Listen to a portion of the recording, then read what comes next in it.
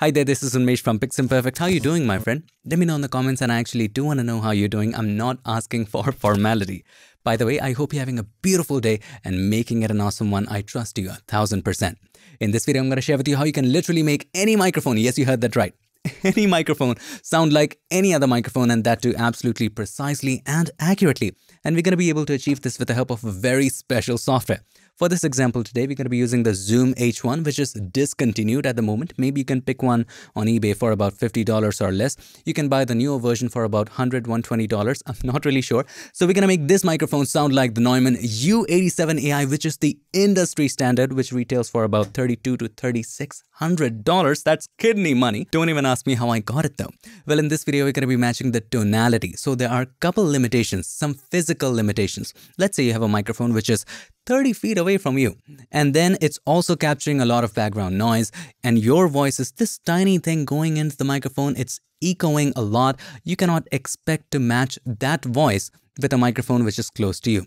Also, other physical limitations may include plosives. Let's say this is a microphone which gets in a lot of plosives, and you want to match it with this one, but it's not going to remove the plosives. To remove the plosives, you would need something like this to protect it. So apart from physical limitations, we gotta be matching exactly one microphone to the other. I'm super stoked to share this with you. So without any further ado, let's get started.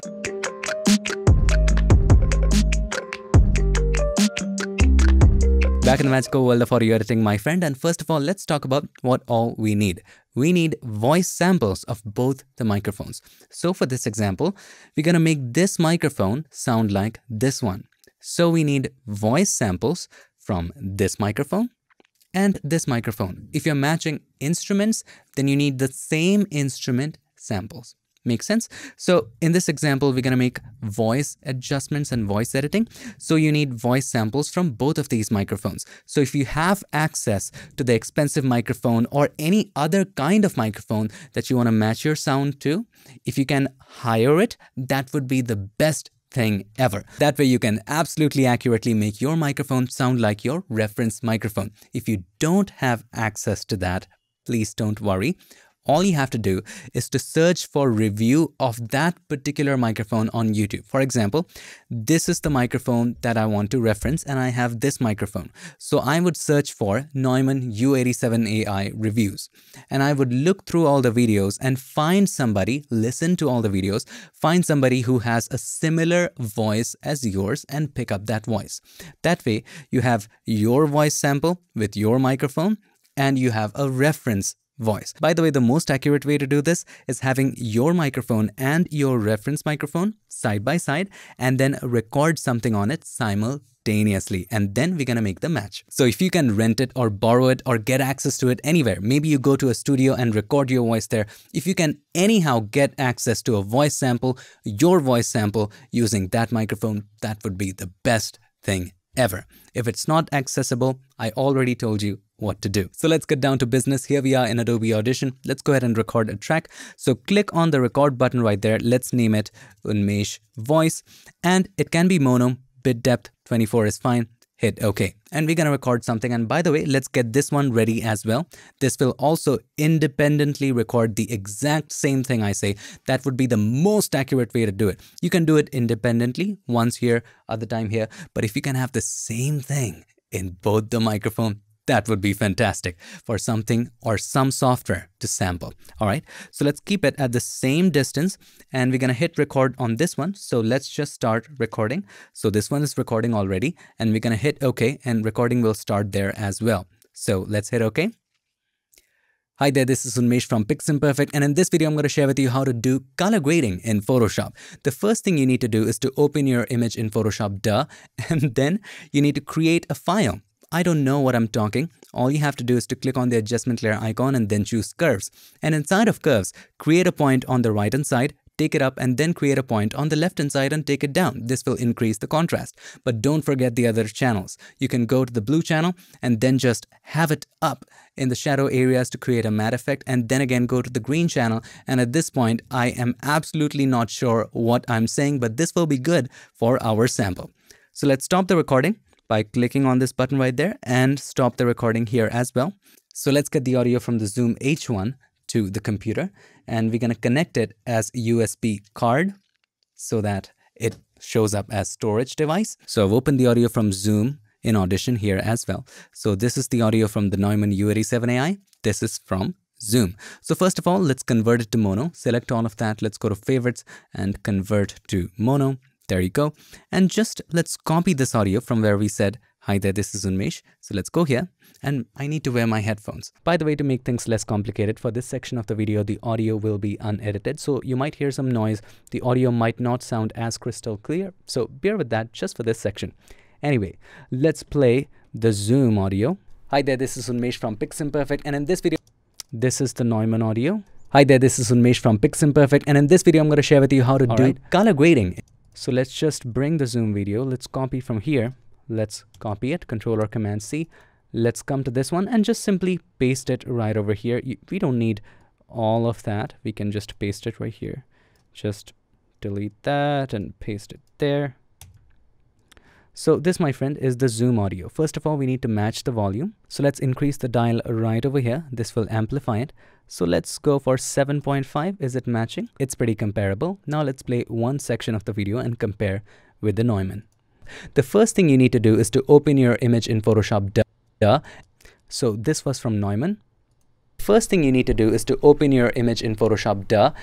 This was from Zoom. Listen carefully. Now to match the audio, we're going to use a very special plugin. It's one of my favorites, the iZotope Ozone. And by the way, you can go ahead and download the trial version of it. I'll link it up in the description. So first of all, let's load that plugin in the effects rack. So click on this arrow and then VST3, iZotope, or it should be inside of EQ. iZotope, and here Ozone 9 Match EQ. It already says what it's going to do. So you can also use this to get your voice closer to a voice artist. Let's say you like somebody's voice and you can get the same crispiness, or if they have a certain characteristic, you can get close to that. Not exactly that, but kind of close to it.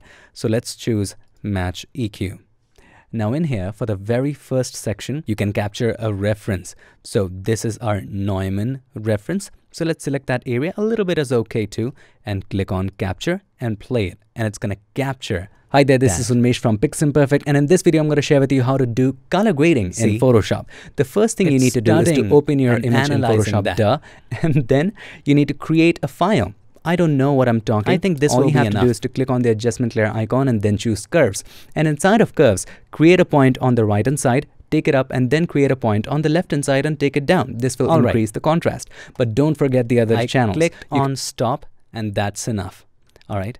Now the next section, as you guessed it right, is apply to. Here you have to capture the target, and it's going to measure the difference and cover the difference for you. See how this will work? So let's select this area. This was from Zoom. Now click on capture. Let's play it. Hi there, this is Unmesh from PiXimperfect, and in this video, I'm going to share with you how to do color grading in Photoshop. The first thing you need to do is to open your image in Photoshop, and then you need to create a file. I don't know what I'm talking. All you have to do is to click on the adjustment layer icon and then choose curves. And inside of curves, create a point on the right hand side, take it up, and then create a point on the left hand side and take it down. This will increase the contrast, but don't forget the other channels. So we have both the samples, and now when this is applied, your voices have matched. And by the way, you can play with smoothing here, and amount is the main thing we're going to play with. Wait for it. Let's try to match it. First of all, let's listen to a section of this one, and the best way is just keep two sections side by side. So I'm going to just keep this section. Let's delete the other sections that we don't want to keep.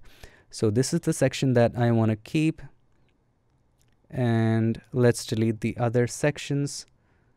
All right. So the first section, I'm going to turn this off for a moment. The first one is from the Neumann, and the second one is from the Zoom. Listen carefully. The first thing you need to do is to open your image in Photoshop. The first thing you need to do is to open your image in Photoshop. You see the difference right there. Now, we're going to turn this on and play only the second part. Let's see the change. On and off. The first thing you need to do is to open your image in Photoshop.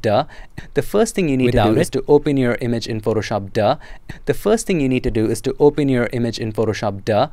You see the difference? Not that much, right? So you need to increase the amount. Amount is how much difference are we covering. So let's increase the amount and increase it to about, let's go for 80%, 82%, something like that, a very high number. And now let's play it. The first thing you need to do is to open your image in Photoshop, duh. And now let's play Neumann. Let's turn it off, of course. The first thing you need to do is to open your image in Photoshop, duh. Now let's play this one by turning it on. The first thing you need to do is to open your image. Very close, isn't it? And we can even increase the amount to see what effect it has.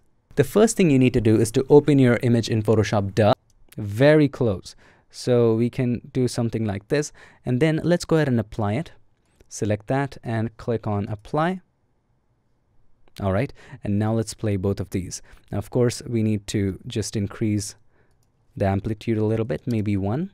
There you go. It's matching. Now let's play it. The first thing you need to do is to open your image in Photoshop, duh. Neumann. The first thing you need to do is to open your image in Photoshop, duh. Absolutely 95% I can say it's matching. Now there's a reason, of course, we pay $3,600 for this one and $100 for this one, but see. Amazing, just amazing, isn't it? iZotope Ozone's Match EQ is a brilliant and absolutely magical plugin. Actually, I love all of iZotope's panels and I do own them all. And I understand they're expensive. They're actually very expensive. It's just hilariously crazy how expensive that is. But then again, I got it in a sale. They were selling everything. It was, I think, the everything bundle, and they were selling it at 50-60% off on Black Friday, or it was an occasion. I got it at a very good price. If there are certain offers around that, I'll link them up in the description. But iZotope's plugins are definitely something you must have. If you cannot afford it right now, you must have it as a good investment if you are seriously into audio. The best part is if you do want to try out certain things, there's always a trial version for you. Match EQ absolutely opens up a lot of opportunities. I would tell you a little story. I absolutely loved Hitman's voice. You know who Hitman is? So Hitman is a game. It's a very popular game, and the character in Hitman Agent 47 is voiced by David Bateson.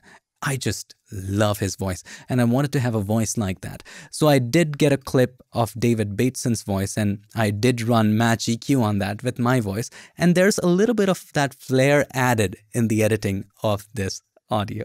So I hope you enjoyed this video, and if you did, make sure to give us a like, and also don't forget to subscribe, and not just subscribe. Ring the bell so that you don't miss any other future tips, tricks, or tutorials. I would like to take this moment to thank all these awesome and amazing people who support PiXimperfect on Patreon and help keep PiXimperfect free for everybody forever. Thank you so much for all your support. Thank you for watching. I'll see you in my next one. Till then, stay tuned and make sure that you keep creating.